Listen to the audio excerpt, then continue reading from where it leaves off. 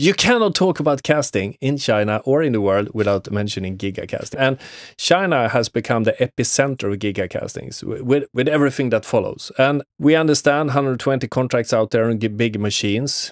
Most of them, I would say 80%, are actually bought in China, installed in China, or during installation. So let's start from the beginning. Gigacasting revolution, born in San Francisco, but now it has moved to China. China is the epicenter of it. Dr. Sun, why is China the epicenter of gigacastings in the world? From my opinion, first, I think is the technology advantage and the cost effectiveness.